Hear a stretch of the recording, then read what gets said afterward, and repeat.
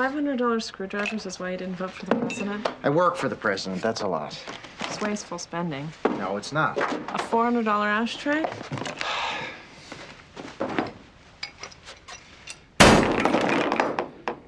What was that? A $400 ashtray. It's off the USS Greenville, a nuclear-attack submarine and a likely target for a torpedo. When you get hit with one, you've got enough problems without glass flying into the eyes of the navigator and the officer of the deck.